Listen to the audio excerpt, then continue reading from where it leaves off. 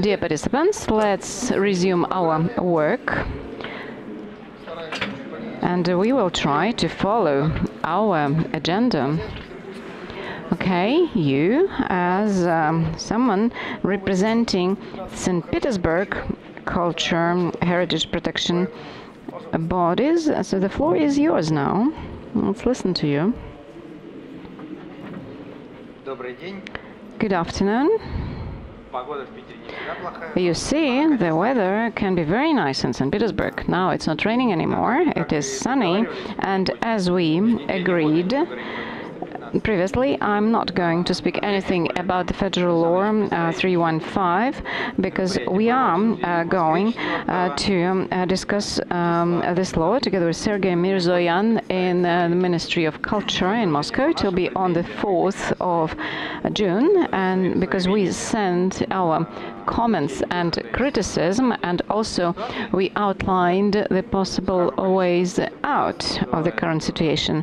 So this new version of this federal law, it leads to lots of questions on our part, because a lot has been changed, and it means that we will have to change our practice almost completely, especially, for example, this concerns this new procedures for protection obligation documents, their issuance and following. We thought that this process was absolutely efficient in St. Petersburg when we had preliminary consultations with the owner, everything that should be protected, and then this owner, when signing this document, they knew fully what they were responsible for, and they understood what is necessary in order to protect this property. Of course, there were cases when the owners didn't want to sign this document, but we had positive court decisions when they were forced to accept these obligations, and right now about 12,000 protection obligation documents exist in St. Petersburg, and they will continue functioning. We still haven't seen the new form of this document, and now we only notify the owners to follow Federal Law 73. This is a bit strange, because this Law 73 is already something that they need to consult, so I don't understand why we are supposed to send these notifications, but okay, if we are stipulated to do it, and we hope that when the Committee on Culture approves this new form, then one of our departments will be issuing these new type of documents. We are now transferring into the administrative law area. It will cause certain difficulties, because previously we did it under another law, and it was possible to penalize the owners, and whatever the damage was, for one minor violation, it is 100,000 rubles. So for one specific object, we received almost 5 million of rubles of fines. And now we are moving into the administrative procedures, and it will mean that different courts will be reviewing and considering this. This is something specific for St. Petersburg, so I will have to combine these areas, the federal law and our local practice. As for judicial practice, as for general jurisdiction courts, very often courts do not consider such cases if it is about property of insignificant importance, and or if there were insignificant violations. And one of the problems of this administrative process, unfortunately, I have to say these quite negative things about the court. Sometimes the courts do not consider protocols about violations because they say that this document hasn't been appropriately filed, and very often these judges, they find some excuses, and the administrative law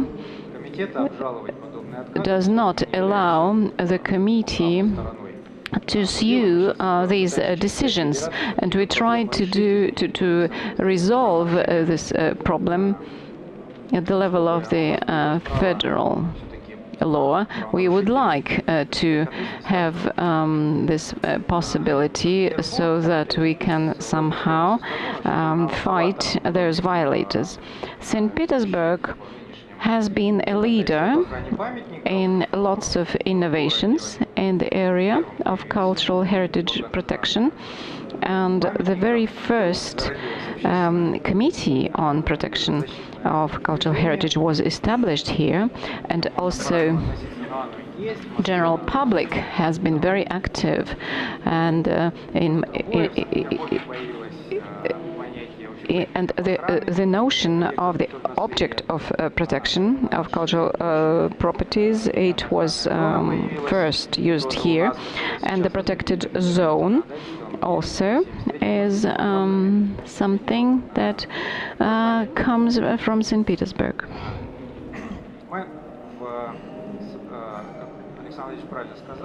Alexander Vladimirovich was absolutely right when he said that after some time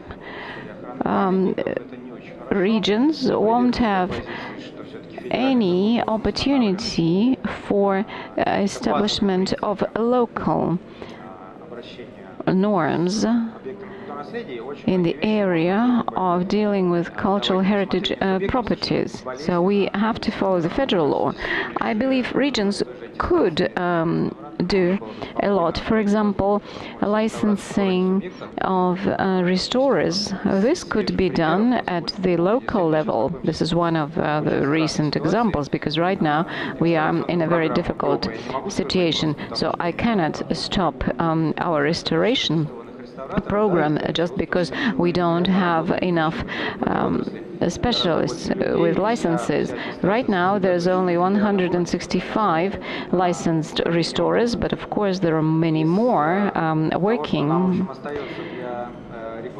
in the existing projects.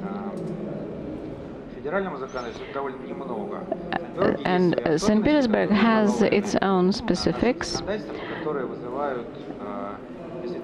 and we face lots of difficulties in law enforcement practices. A lot of people are aware of that. I know that many investors would like to do some project here in St. Petersburg, but they are not fine with regulation in the regulation of historical buildings refurbishment. Historical buildings which were built before 19 17 and in the towns around St. Petersburg before 1957.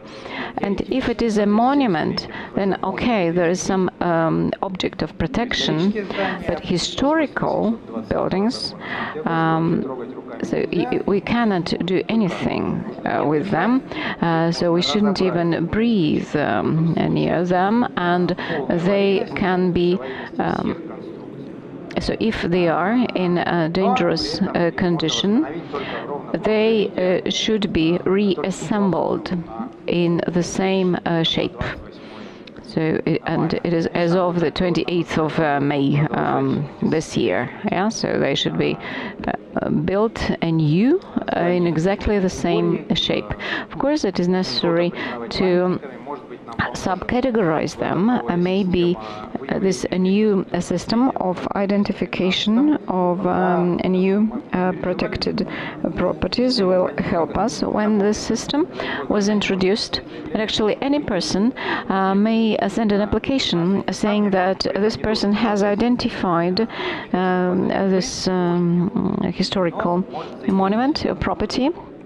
It's not necessary to be a specialist in this area. Any person may send us an application, and in fact, it didn't lead to a great number of applications, and we didn't receive lots of letters from people. So which term did you use? Public raidship. Yeah, there was one case. It was at the address Mira, Street 36. The investor had all possible permits and the construction permit, and then we received a letter saying that this building has a historical value, but it was not protected by that Federal Law 73 because the Cultural Heritage Committee cannot influence the process. Okay, we received that application, and even if we see that really this is justified and by law, we need to take a decision within 90 days, but the investor is not stopped in proceeding with the works. So that building was pulled down by the investor.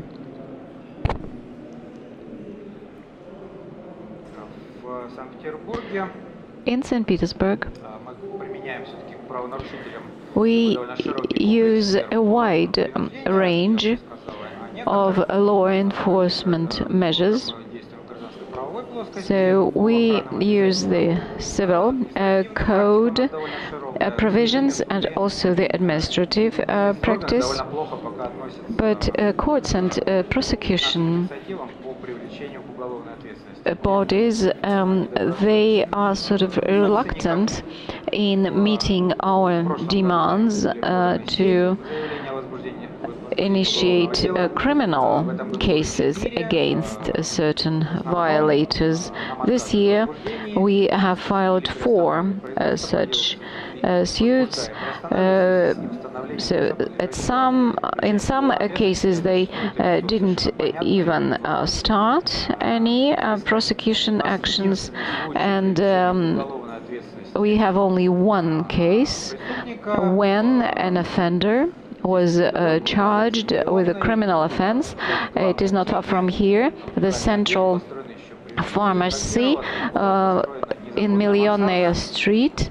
There was an illegal attic added to that building, and we managed to start this criminal litigation, and by the court decision that a person, his conviction was only 300 of public works, and he had to demolish this attic. And this person, he keeps bringing different designs, trying to modify it. Okay, and okay, then the next proposal is rejected and so on. But for the judicial system and law enforcement system, he is implementing these measures, so he's following the court decision, so we can do nothing with him. Then taking a property away from the owner, like our colleague from Germany was saying, this is an interesting practice here. It doesn't exist in Germany, and maybe it is better not to have it here in St. Petersburg either, because this year, in January, we had a court decision here. It was about taking away Slepushkin's house in the town of Kolpino. Yeah, the owner many times had said that he was not going to restore that building. Okay, this building in a terrible shape, it was taken away, and I'm concerned that we won't be able to find a new owner. Okay, it is a two-story building. The second story is wooden. It is in a nice spot on the river, but behind this building there's high-rise development, and it is surrounded by 25-story buildings. So I doubt that anyone would like to use it as a summer cottage, because around this person thousands of people have their apartments. So now it is we have this headache. Probably we are negotiating it with the developers working here, and I hope they will have this building restored. So Slepushkin, so he visited Alexander Pushkin, so maybe he's not of a similar historical status, but also an important person. Another point I would like to tell you about is this cultural and historical expertise inspection, which is now a requirement. And in the latest recommendations and guidelines from the Ministry of Culture, it was specified that this should be done for anything, even if it is a refurbishment of an apartment within a protected building. So we can discuss it, whether it is reasonable and justified, but what is obvious that it adds more headache to both parties. The Cultural Heritage Committee of St. Petersburg, we have so many applications for this, and the prices are going up. And even if this in a certain apartment a wall was moved during the Soviet times, and the cost of this cultural evaluation report is about 500,000 rubles. And it is like War and Peace novel. From the scientific point of view, from the historical research point of view, it is fine. Yes, they study the history of this building from the very beginning. And I know that in Moscow it is not so acute.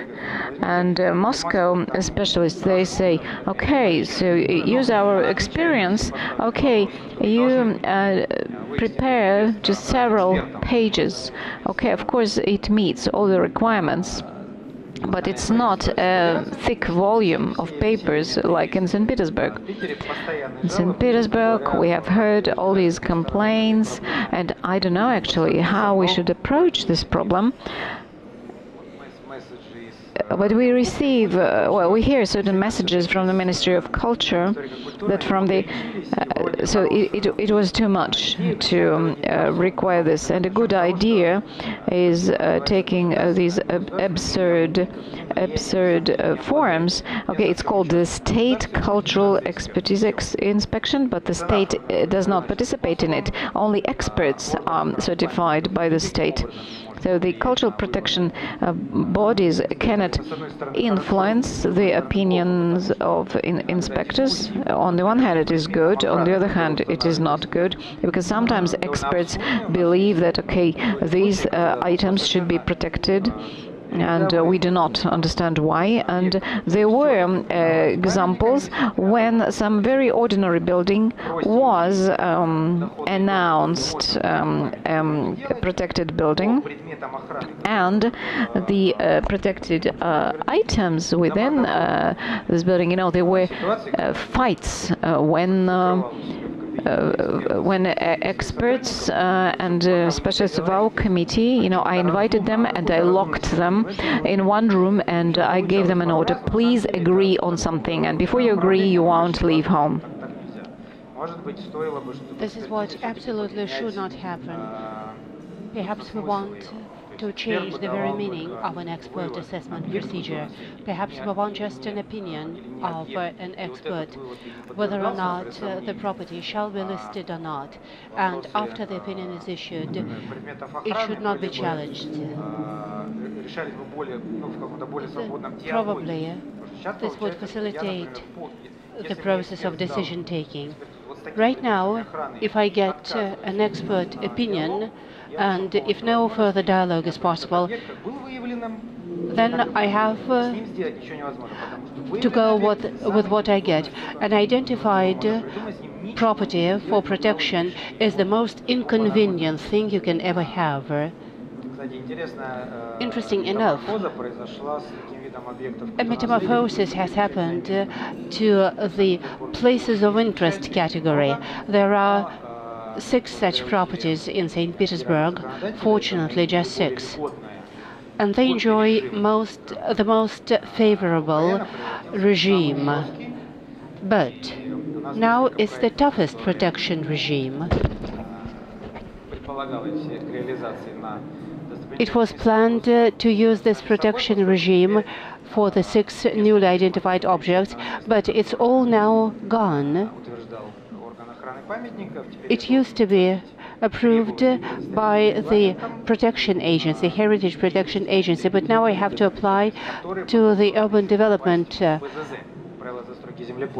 body, and after that I have to get an approval of the site development agency.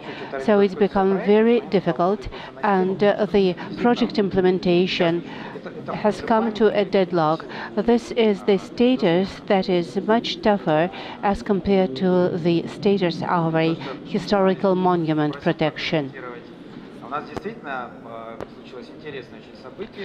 A very interesting thing has happened in St. Petersburg.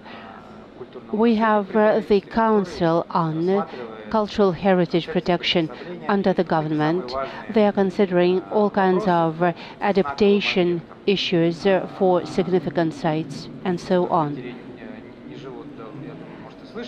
If you are not from St. Petersburg, you may have heard about this so-called Konyushinaya Square agency. It's a very interesting site, and it has an investor. Before the amendments, before the legislative amendments, they got all the permits and expert assessment opinion for redeveloping the site. They've got the outcomes, they've got the opinion of the cultural and historical expert assessment.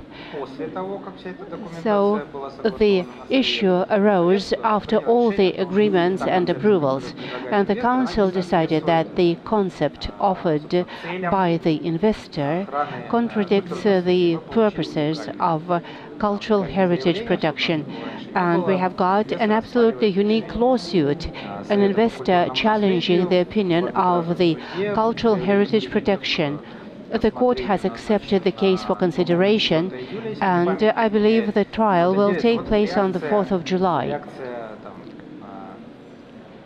It's the reaction that is interesting, the reaction of possible investors.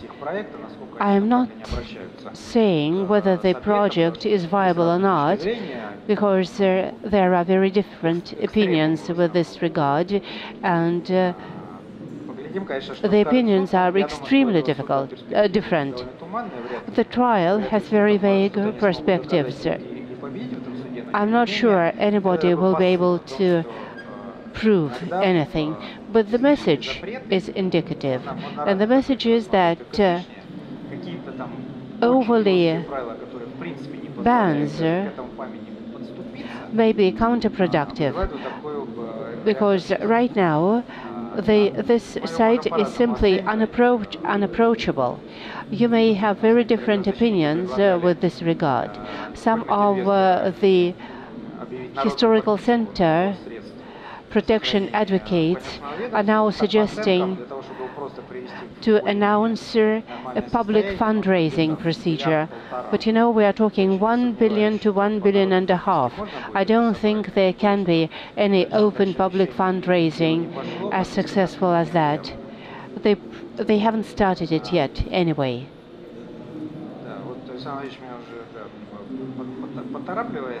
I'm afraid I have to draw a bottom line to my presentation. St. Petersburg and Moscow are very different in their approaches to interpretation of Law 315, Federal Law 315. We argue about possible interpretations, but once I have promised, I'm not going to blame Law 315 for anything today. We are decent people here, all of us. We are engaged in heritage protection. We can just make statements of facts. We can state that the new law has made our work much less convenient, to put it very mildly. I can take your questions, if any. Thank you. I would like to make a comment, please. Same as in Tolstoy's Anna Karenina, all the happy families are happy in the same way. But here, it's the contrary. We are all unhappy in the same way. I quite support to what my colleague has said. If the law, the new law, could more focus on greater competences granted to the local authorities, we would have benefited from it greatly. I personally believe that some of the regulatory norms are now obsolete, and it could be accommodated in the new law, but it was not. We are getting some new regulations imposed upon us, and we have to find and contrive the ways to comply with that. Back in year 2011, expert assessment results were several volumes, from several volumes of paper to 2 sheets of paper.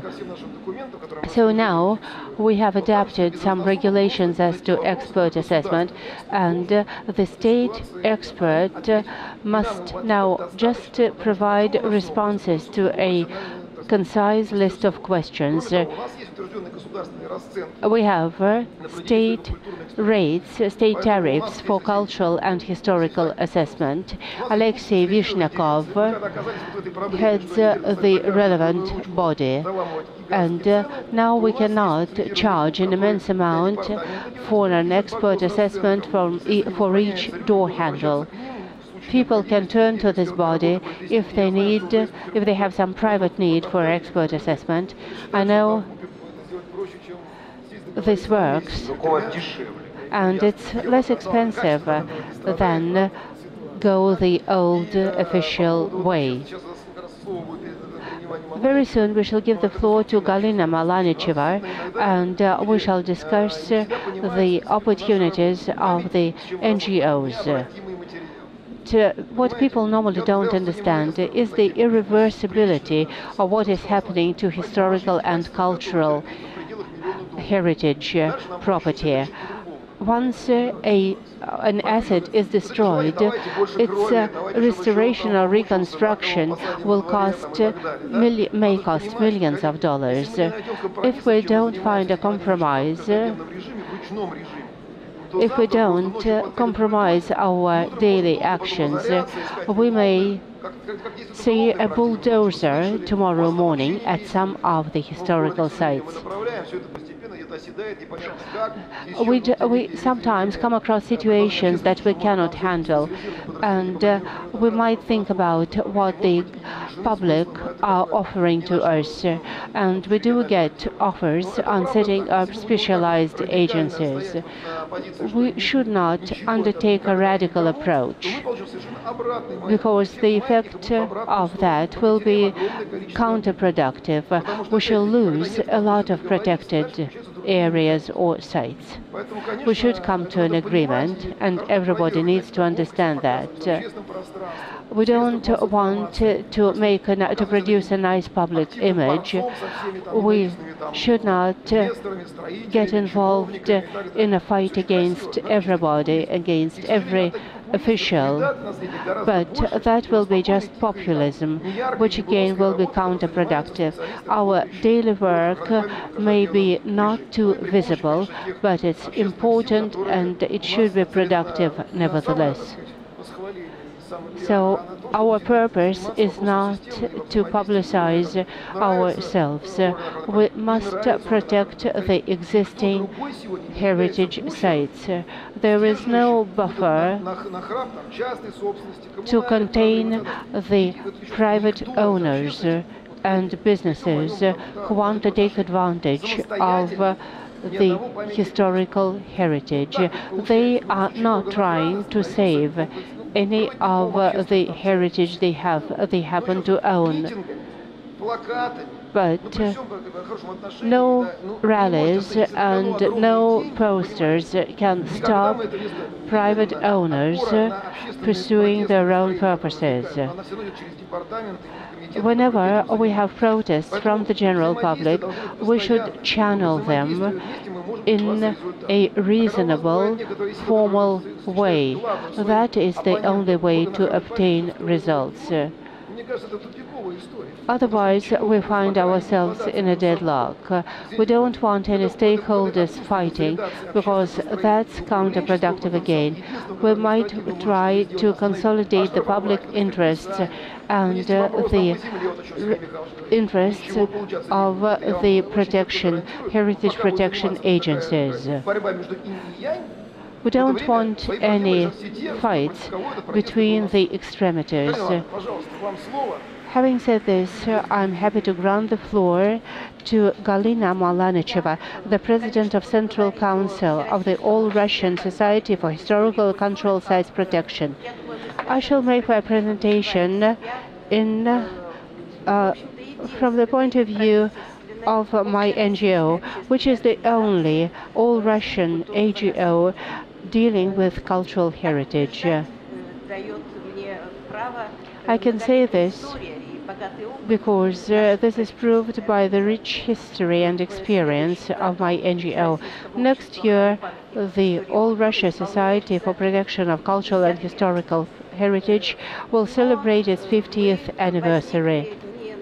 The society was not founded from scratch. When we were founded, we tried to take advantage of the rich tradition and experience of the public work on heritage protection that has always been done in Russia. We were set up as a kind of a legal successor of the 150 years of history of public discussion of heritage protection and preservation. The society, since the very first days of its operation, was based upon not upon the opinions of individuals, private individuals. It was always based upon expert opinions. The society brought together local historians, amateur local historians, but also it brought together architects, restorers, conservationists, museum professionals. We have always wanted, and our founders have always wanted, to bring together the public public assessment, because back then we had no state expert assessment. We were always based upon professional assessment. The society is calling itself a professional civil society organization, a professional NGO. Can you hear me? Okay.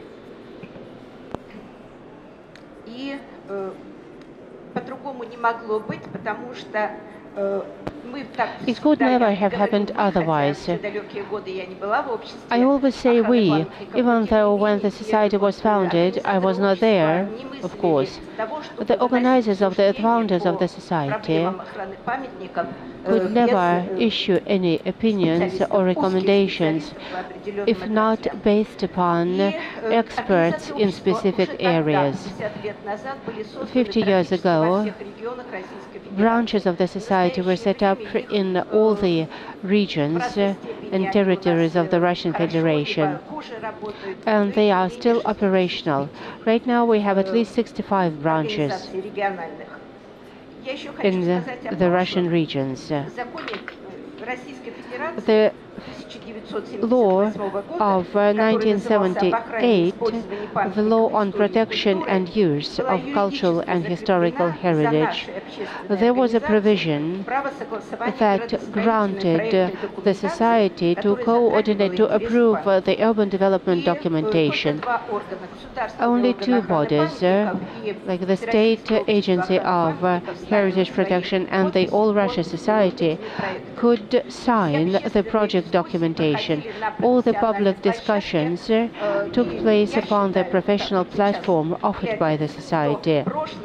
Looking back at that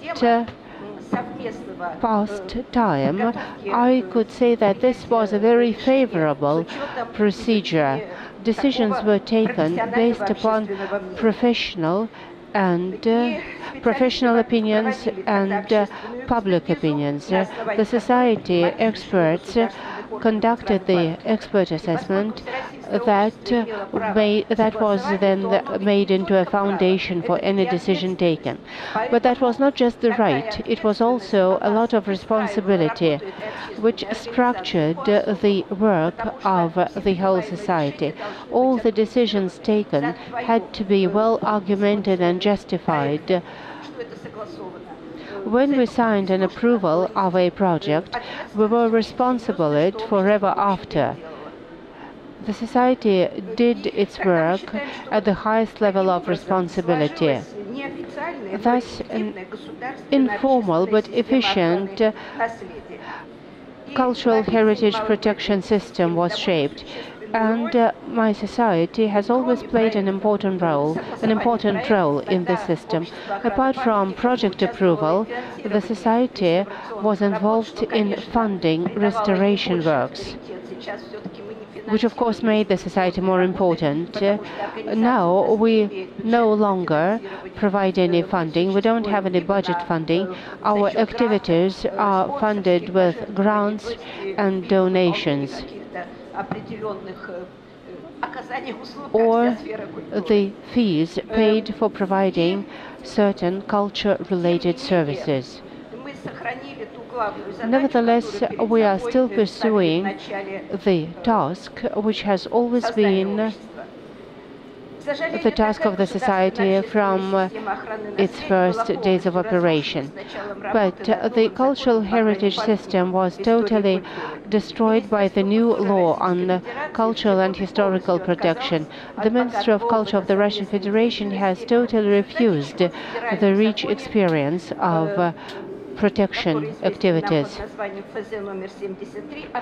The federal law number 73, the notorious federal law number 73, has killed the right of the society to get involved in cultural heritage protection. It is completely ruling out public participation.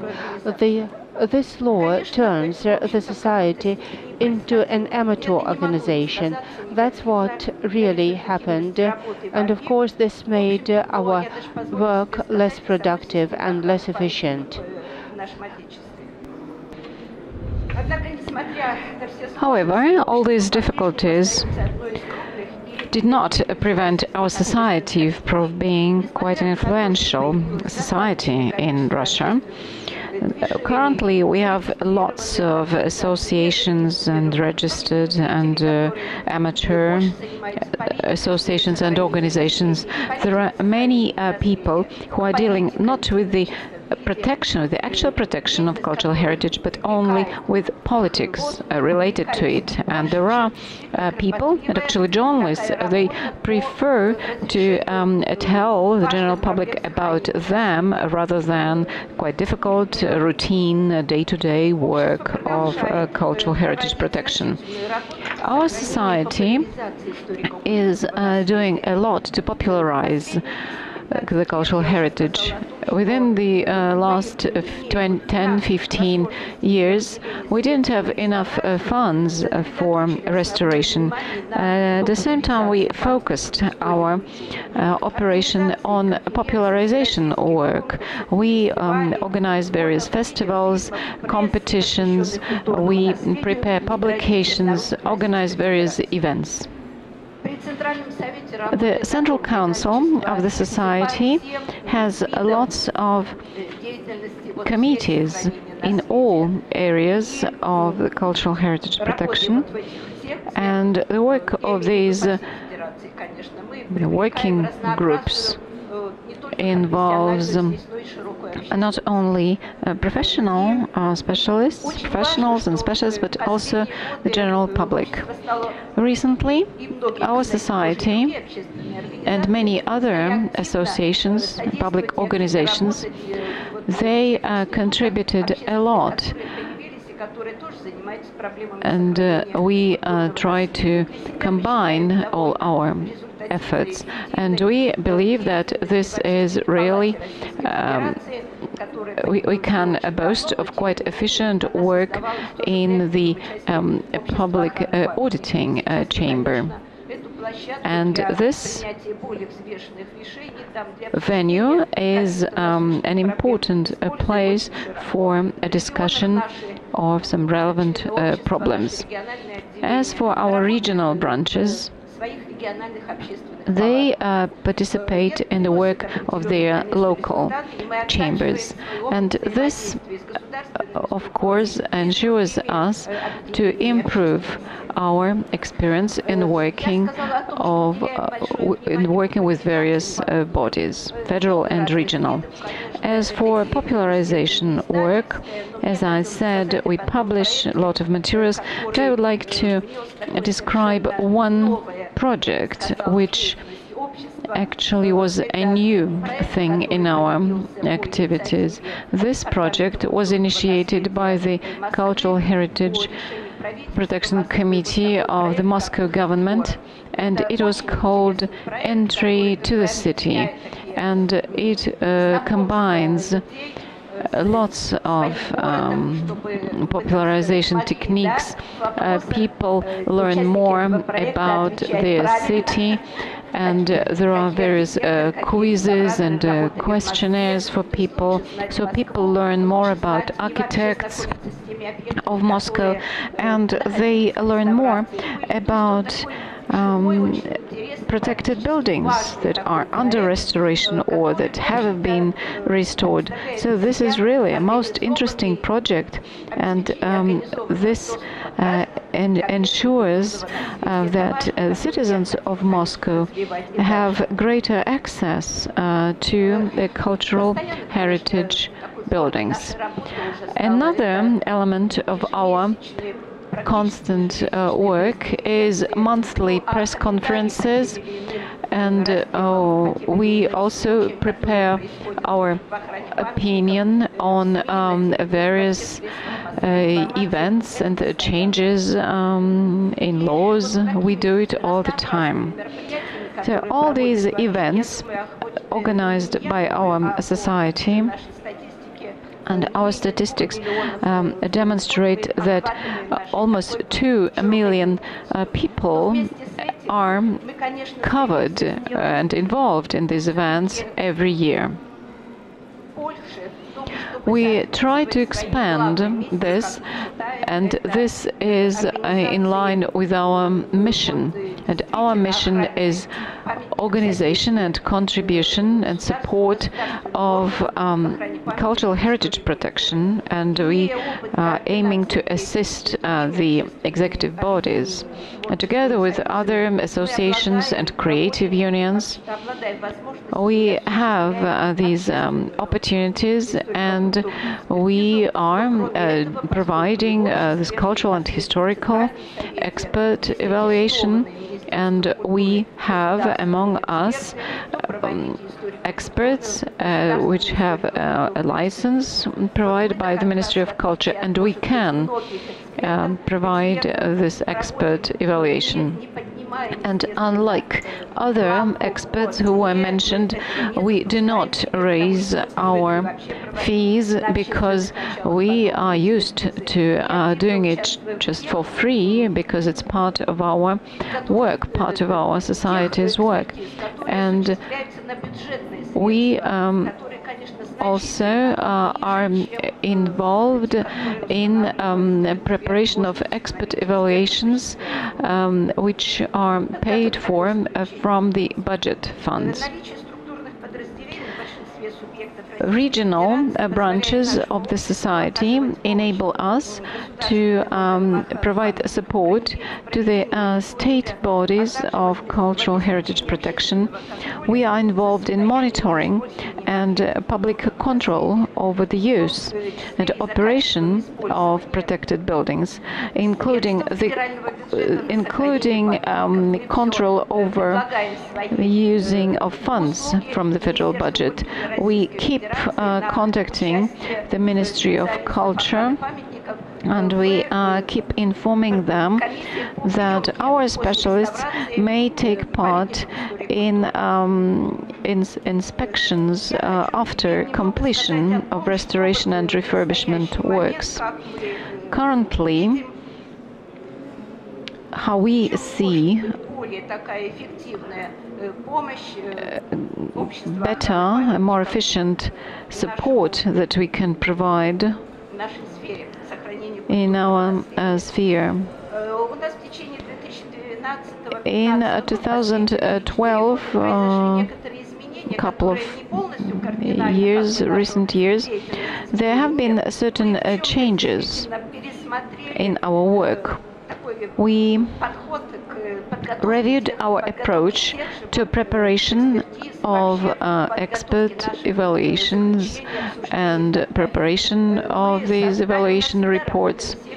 We always had working groups and committees. Starting from March 2015, we established the expert council, and all members have been licensed by the Ministry of Culture, and they have not only a license, but they have a great reputation and they are well known in this sphere. We have signed an agreement with a non-commercial cultural experts council, and as a result of this work, and this is our task, we are going to develop collective decisions in the area of cultural heritage future, and we want to support a certain professional level of cultural expert evaluation. We believe that specialists is a key to our work, and specialists in culture, in history, in archaeology, they all are now members of this council. So we have this diversity of specialists, and they can consider not only expert evaluation reports, but we also provide methodology support report. So we may consult other experts how this work should be structured. And this is what we started with. So we provide methodology support. So Galina Ivanovna, could you please complete your presentation? What we have been doing, we are now thinking in line with the opinion of the President of the Russian Federation that non-commercial organizations should be involved in public functions. We hope that maybe some of these functions now exercised by the public bodies, they might be transferred to societies like ours. This is important for the public to be involved, and we as a professional community, we are quite responsible, and our opinion, we believe, should be listened to, and we should have a right to exercise at least some of these functions. Of course, it should be formalized in some way so that we can report for this. So, as for approvals of development of historical settlements and projects and plans for future redevelopment of historical areas, so we can participate in this because we have experts in this area. And one more thing, because the licensing committee and licensing of experts and specialists who request for licenses from the Ministry of Culture, we think that this whole sphere could be transferred to some public association or our society. And popularization of cultural heritage. This is also one of our major functions. And I would like authorities from Moscow and St. Petersburg to support us in the following sphere. You know that there's presidential grants, annual grants, and significant funds are provided for culture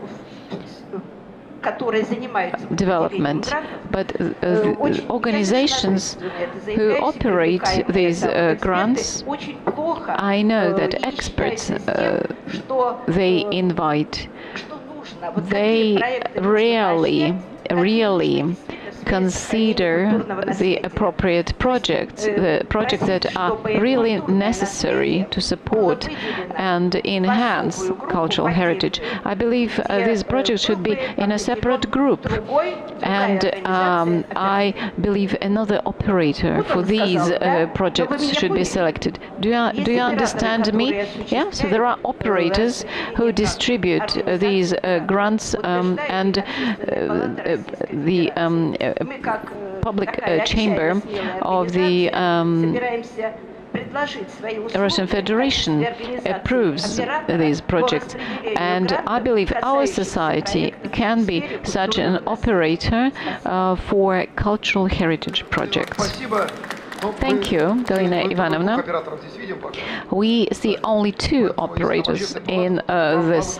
If it is a public chamber, okay, so you have good contacts with this public chamber, but I hear some reaction towards your proposals. You know, public associations, they are very different, and they are different groups, and they have different interests. And currently, if we speak about some new organizations, they try to oppose all these activities. And all these new organizations, they propose some drastic new measures, and it's like they are making a lot of noise, but we don't see many results. As for your organization, I believe that, of course, you do a lot when we inform people. And in Moscow, for example, almost 100 palaces, they belong to embassies of various countries. And your event included excursions to those places. That was really a great thing. Of course, people had to register in advance because the special security policies. And sometimes, we see that there's a lot of discussions about a certain building, and when all PR events are over, then nobody wants actually to refurbish it.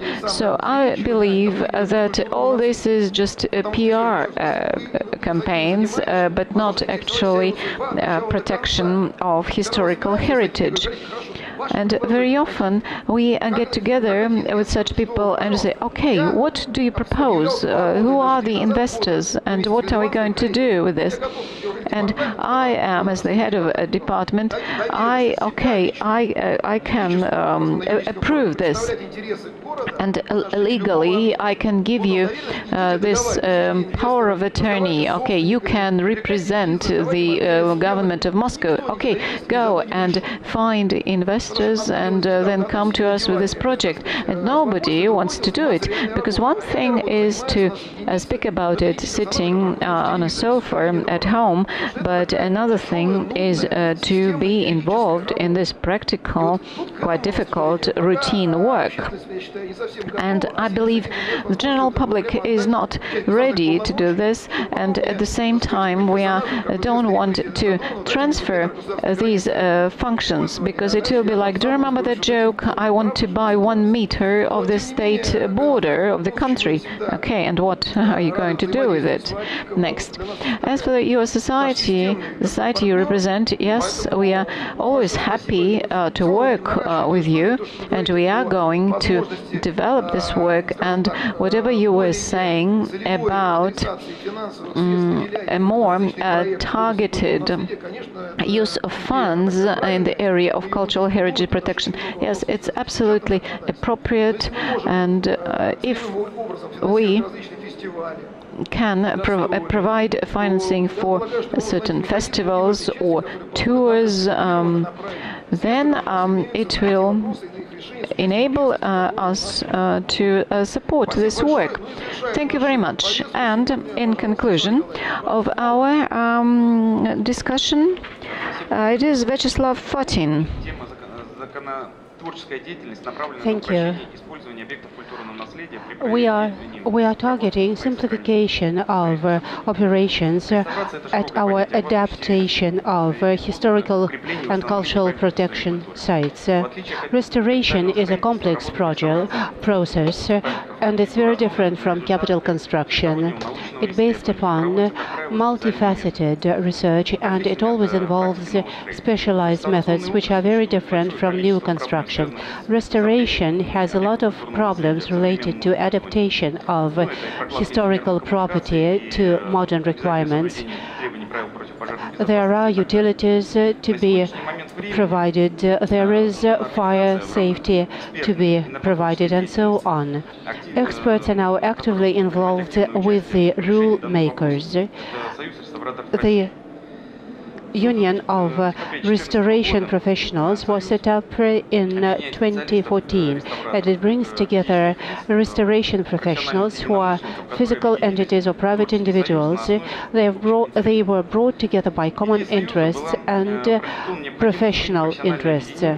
We have needed for a long time such a professional union that can help the cause of cultural and historical heritage protection. We are planning to take an active part in drafting and assessing draft laws relating to cultural heritage protection.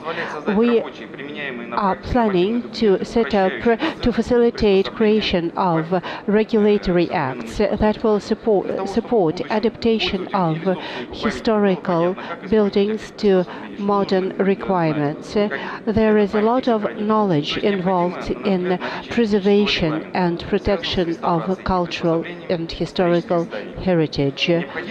We need a clearly defined set of norms in the federal laws, clearly prescribing what can and should and what cannot and should not be done on historical sites. Today we have the federal law regulating restoration activities. That's Federal Law number 73. Also, we have urban development codes regulating the project documents drafting and application. But right now, there are some wordings that are very vague, some definitions that are very unclear with regard to restoration works, touching upon bearing structures and affecting the safety. In this case, state expert assessment is needed, but that makes the drafting of documents more expensive, to say nothing of the restoration efforts themselves. Take two buildings in the same city, one of them listed and one of them not, both in fact being historical heritage. Then for one of those buildings, there will be a simplified procedure for drafting the documents, and for the second of them, there will be a more complicated procedure involving state expert assessment, which of course is related to attractiveness of a project to possible investors, which is totally undesirable. We also have to protect the users of the listed buildings from excessive attention of protection agencies. We need a special document regulating expenditures of restoration works, and the rules have to be clear for everybody, clear and open. There are no such regulations as of today, and there are no links as to how the user of a listed building can comply with the requirements in the use of the buildings and in their everyday use of the building and in its proper maintenance and operation. So the rules should be clear for everybody. We need a fair playing ground. Now, in what regards restoration, we are using the old construction rules, and we are drafting the relevant state standards. In Russia, they are called GOST standards. This year, we are planning 9 of them have been already approved by Rosstandard, and 11 more are planned for this year. Apart from these standards, we have developed normative rules regulating the restoration procedures. Apart from that, we have the cost estimate normative base, which is now under approval, and it will eventually replace the old base operating since 1984. The Union of Restoration Professionals of Russia has brought together the practical experience and the lawmaking experience in this field, so hopefully we shall be able to draft laws that will be instrumental for preservation and adaptation of cultural heritage in modern days. Thank you very much, Mr. Fatin. You are, but you know, you are a successor of Voltaire. You are saying that something really amazing, but could you please clarify? As of today, the practice is as follows. When we start restoration works from zero, or do an integrated complex of restoration works. We have the documents, of course, the project documents. We do historical and cultural expert assessment. That's all clear. But if it's some partial restoration effort, for example, restoration of a building's facade, well, in Moscow we have the regulations for that, but federally we don't have any guiding documents. So once we want to restore a facade of a building, we have a huge set of documents to complete, and that takes the restoration period far into the autumn season. So we need more clear regulations. For some works, we might have and we need a simplified approval procedure and a simplified documentary support procedure. That's right, we have no clear separation between such definitions as reconstruction, current maintenance, capital repairs, overhauling. The definitions are overlapping, and for each of these definitions there is a prescribed funding procedure. So it is difficult to discriminate between which site or which building is undergoing which procedure. And we are talking millions of dollars of investments. 1.5 billion rubles has been invested into a church restoration in Moscow, the St. Clementius Church. And we are sometimes calling it maintenance, but in fact it's complete overhauling with replacement of all the utility lines. There is a huge confusion. Also, nobody has cancelled the federal law on technical safety of buildings, and that has a direct relation to adaptation of listed buildings in terms of their fire safety, and there are some things impossible. I cannot attach a second fire exit to St. Basil Cathedral in the Red Square. The special technical requirements, of course, are all there, but we have to reasonably comply with them wherever possible. Back when Shoigu was the emergency minister, he provided the clarifications for some of the listed buildings in terms of their safety and security. The technical regulations should, of course, overrule, but it is not so under the new law.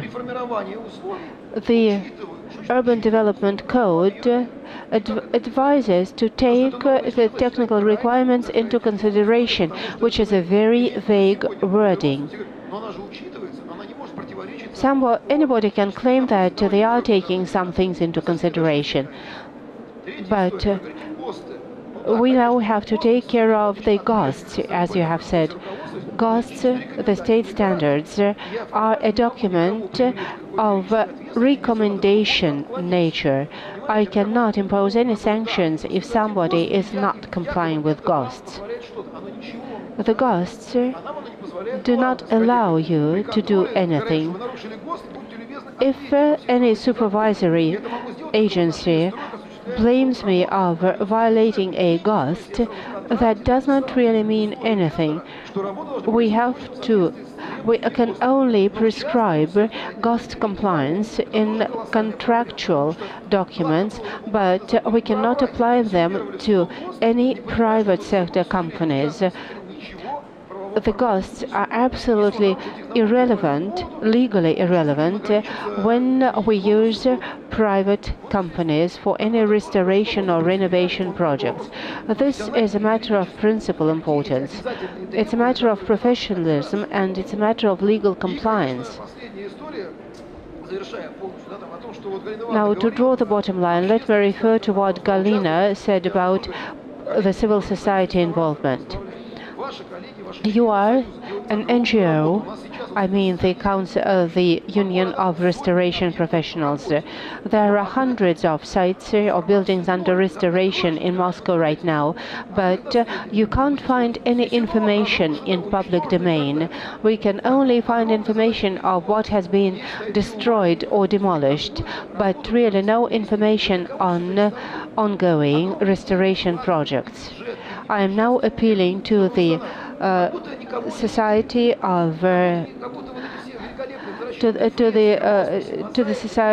of Historical Control Sites Protection and to the Union of Restoration Professionals. Please take advantage of the global experience in your areas. Awareness is something possible to have. If you are not interested in it, then you should. There are press releases, there are websites.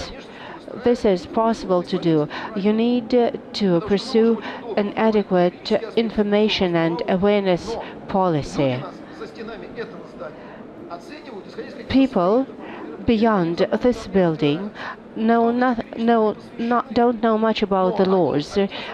They are not legally aware of your activities. They go by the news from broadcasters, and the broadcasters know very little about the work you do. Of course, we have to publicize the professional skills of people involved in restoration. If only we have to do that for the investors. Otherwise, what we do is simply getting no coverage at all, while it should. We have to make some clear statements. We have to provide some stories to raise public awareness. We should cover professional award procedures. I know personally many restoration professionals. They are top qualified people with decades of years of experience, but they are never indicating any interest in raising their own and their profession's public image. Of course, everybody should work in their own professional field, but please become advocates of your profession. Tell the society about the gold medal in Denkmal, but nobody knows about it. Restoration award winners should be welcomed in Russia like Olympic champions, and this is in our common interest. We are ready and willing to provide you every possible support on the part of my department. May interfere, please. Now, with regard to the GOST state standards, we have only made the first step. Our clients use them. We cannot force anybody to abide by the GOST standards, but about 80% of the work we carry out is in compliance with the GOST standards. We are also drafting the technical regulations for cultural and historical heritage protection. We are now preparing a project for public hearings. Probably we shall complete the effort by the middle of this year. We are in cooperation with the Emergency Ministry. Before, we tried to talk to them about heritage protection, and they simply could not understand what we are talking about because they are busy saving people. But now they understand what we do, and they are ready to review our draft regulations when ready. With regard to awareness raising, we're just starting this effort. Thank you. Dear colleagues, this completes our agenda. It's a shame we could not have a presentation by the Director of the Law Department of the Ministry of Culture. Unfortunately, Madam Romashova could not make it here in due time. Dear colleagues, I believe we have had a fruitful discussion. We have received a lot of useful information. The presenters will stay around, and you are welcome to talk to them in private. We still have the lunch break and the coffee breaks to proceed with our conversation in an informal way. Thank you for attending this panel. discussion. I hope you have received a lot of useful information. I apologize for the flow of emotions, but this is an indispensable part of our subject. Our subject is in fact on the edge. It's in between legal aspects and the topics relating to art. Thank you for being so professional. Let us thank our foreign colleagues for their most fruitful interference. And we want to take every possible advantage of the Western European experience. We want us to take advantage of the work already done, whichever country we are talking about. Thank you once again.